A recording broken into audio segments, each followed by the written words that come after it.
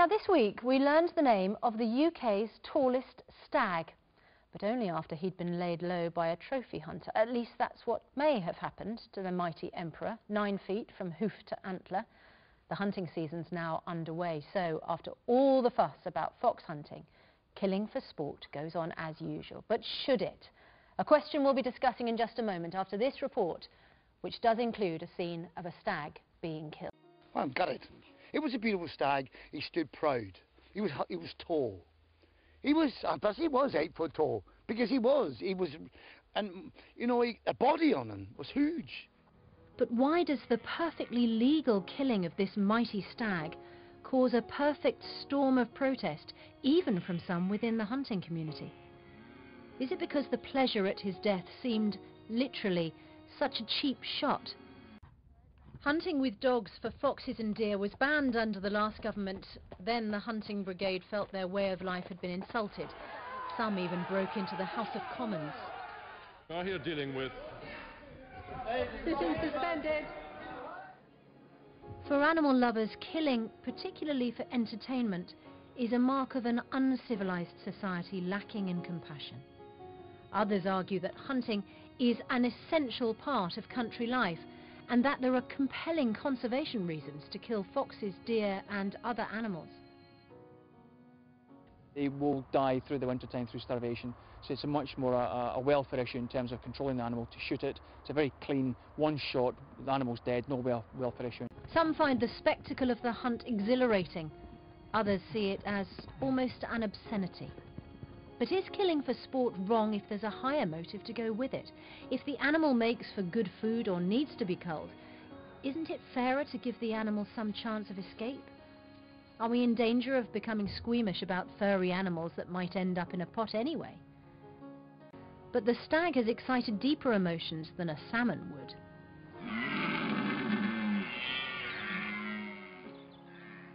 Were we angry at the death of a great creature someone saw as a decoration above a mantelpiece? Or is the primitive urge to kill for sport now at odds with an equally primitive sense that we don't need to do this? Well, Benjamin, it's appalled someone could kill such a great creature for sport. Whose side are you on, the hunted or the hunter? If you've got a webcam, go to our website now and click on the video call link to join the discussion. You can make your point by phone, by text, by email or online. Details are on screen. We're going to be speaking to Brian May from Queen. Rock legend, animal welfare campaigner very shortly. But Benjamin, firstly, humans are at the top of the food chain.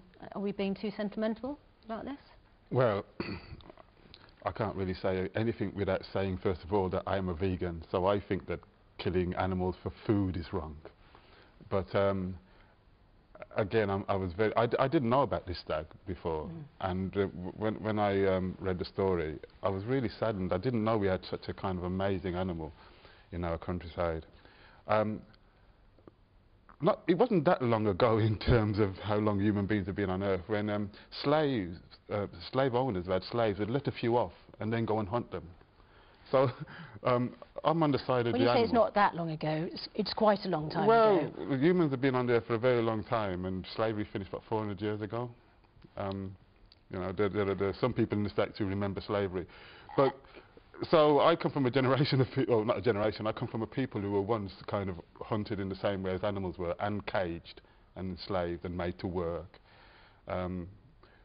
And do you think that we should give the animals then the same rights as we give humans? I think animals, when animals are born, they're not born to feed humans or to be sports for humans. And I think people who hunt them for sport, I think it's a kind of sickness. Christina? I am not a vegan, I'm not even a vegetarian, so I eat animals and someone will have had to kill them before I eat them. But I'm against hunting for sport. I think it's absolutely tragic that this magnificent creature has been killed. What is the difference between killing for food and hunting for sport, in your mind? Well, if we eat it for food, then it has a purpose, and we can have another discussion about whether people should eat the meat of animals. or not. Is there not a purpose in hunting for sport? Is there? No, there is no. No, an entertainment purpose. It's only for the benefit of people, and you can certainly, if people like to take aim and fire, and I think a lot of people do, you can do that with clay pigeon hunting. You can do that in many different ways to satisfy that urge to fire at something. I recently took up archery. It feels wonderful. I fire at a straw bale. I would never fire at an animal, but I think there are cloudy issues where animals are pests and they need to be kept, the population needs to be kept under. Certainly in competing rights for certain animals, sometimes animals are killed for the rights of other animals. And I think that's possible. So yes, I am anti-hunting for pure human sport, but I do understand absolutely the need for some animals to be killed at some time. And do you see the distinction, Ian? Well, I mean, let's cut to the chase. If you pick up a gun and kill a magnificent creature like that for the fun of it, so you can stick a pair of antlers on your chimney breast, you have something wrong with you. Simple as that. We were talking before about who should go to jail. Somebody like that should be locked up for a very long time. I wanted to say that, but... However, there is, when we get into the deeper issues of this, if somebody kills... the emotional arguments, when we look at rats that get killed, fishing, and then you start to see the inconsistencies that unfold. Do you think it's okay to shoot rats? I think you have no choice. I mean, a rat is a pest. It's a nasty bit of kit that and will tear it around and do horrible things to your barn or whatever. That hunting is a form of pest control, but some people don't understand it because they live in towns. I totally understand the conservation argument that in certain deer population that the numbers have to be brought down. I'm sure Benjamin will disagree with that, but that's certainly the gamekeeper argument. And in doing so, you know, people enjoy the thrill, if you like, of stalking that stag. But that's a different from just going out there on a Monday afternoon saying, I feel like blowing a stag. Well, David Taylor is from the Countryside Alliance. We have the view from Simon in the studio here, David, that people who shoot a magnificent beast for a trophy should face locking up. Well, people don't just, like you say, go out on a Sunday afternoon and say, I want to blow away a stag. Deer management happens across the country because we have lots of deer. Deer have no natural predators, so we have to manage these numbers. So do you see any difference between shooting rats and shooting deer? Well, obviously both rats and deer, their numbers have to be controlled. If deer populations get too large, they cause problems for themselves in terms of disease. Their populations start to affect biodiversity.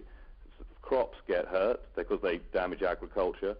Woodland doesn't regenerate because they eat young saplings. Why do we need a fantastic beast like Emperor, who seems to have caught the heart of many in the nation, shot because we understand somebody wanted that trophy above their mantelpiece? That is not pest control. That sounds like something some would say from a different century. I don't want to speculate on the actual emperor himself. I mean, obviously there's been lots of speculation whether he was actually shot or not. What do you think about trophy hunting generally? However, well, if there is a large animal which is part of a cull, an integrated management plan in order to manage the herd, if there is a trophy which has to be taken out and someone wants to pay some money for that, that is acceptable if the money goes back in to pay for the damage which the deer actually do, and for the money to go back into the local rural economy and for deer management for that herd itself. Brian? Because the money then gets reinvested to help the herd themselves. Brian May, as I promised, is on the line. Brian, why do you think that David Taylor is wrong? I think it's a rather desperate attempt to sort of half-justify something which is unsupportable. I mean, I don't think anyone has come up with a decent answer as to whether it's okay to go and shoot animals and end their lives for fun.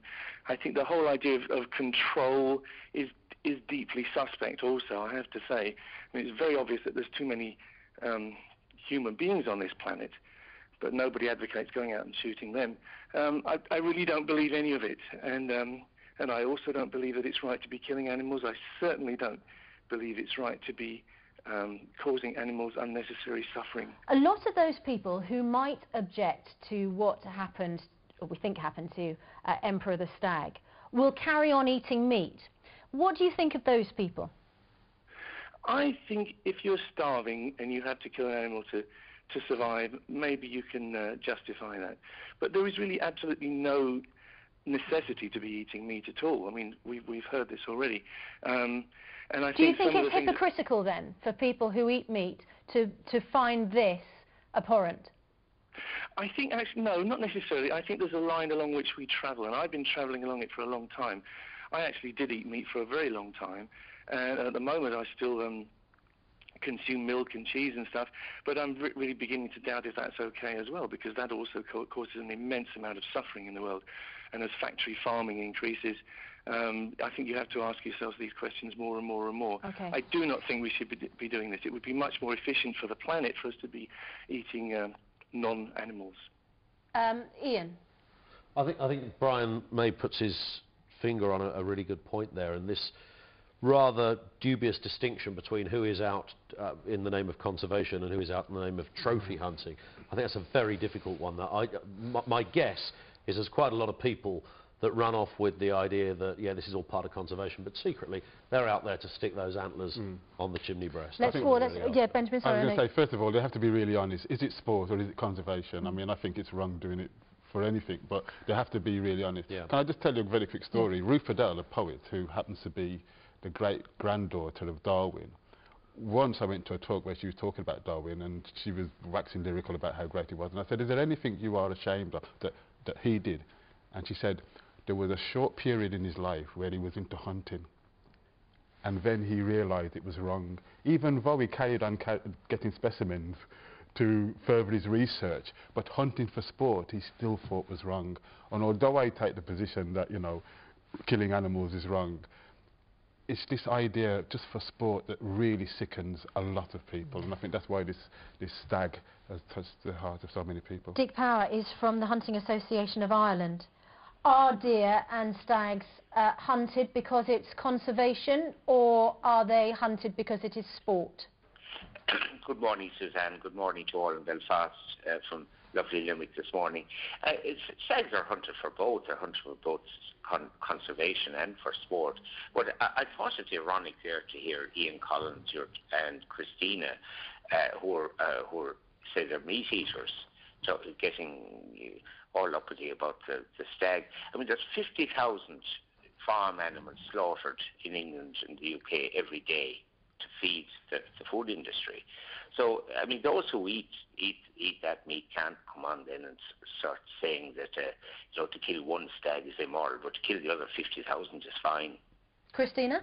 Well, I think he's got a point. We're all agreed, even though we're not in the same position about eating animals, that killing an animal for sport is not all right.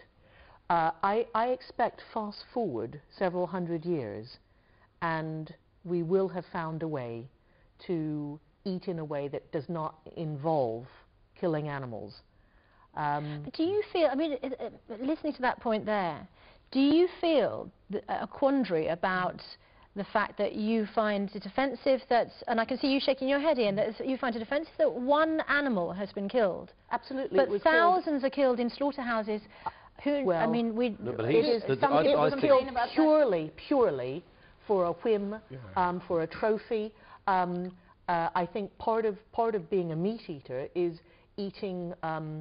I've tried very hard, and Brian May talked about being on a journey and that he used to eat meat. And the hunter guy there is talking about, he's on about the morality of the death of the animal, when we're talking about the individual, the motivation behind the individual that picks up the gun to shoot the animal. I think they are two different things. Thing. But also it's how one eats meat, and Benjamin may not agree that you can ever eat meat ethically, but I eat meat as ethically as possible, but I expect my great-great-grandchildren probably will eat in a different way. We will be eating a different way. Have different issues with angling? I mean, are there some sports where killing animals, fish, is okay? Well, I grew up on a sailboat for my childhood, and if we didn't kill fish and at times shoot pigeons and things, we would not have eaten when we were between islands, and there are no supermarkets out in the wild islands, and so I grew up from the age of 5